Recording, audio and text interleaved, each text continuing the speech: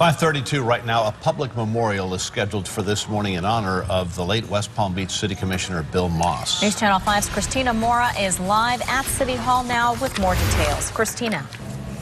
Good morning. Well, I first wanted to point out the flag here behind me at half-staff in honor of Bill Moss. That memorial will begin at 9 this morning. It will be here at the City Hall courtyard.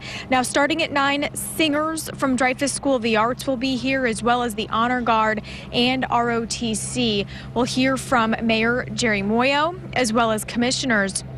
Last night, that city commission decided to hold a special election for Moss's vacant seat rather than appointing someone. That election will be held in June, and the winner will serve until 2014. The catch is the eventual winner of the election can only be sworn in if voters also choose to change the city's charter. Now, I did want to remind some of you, if you do plan on coming to the memorial this morning, Dixie will be closed from Banyan to Datura to allow for some parking there and for some maneuvering around of folks who are involved in the memorial. Also, there will be free parking in the city center parking garage.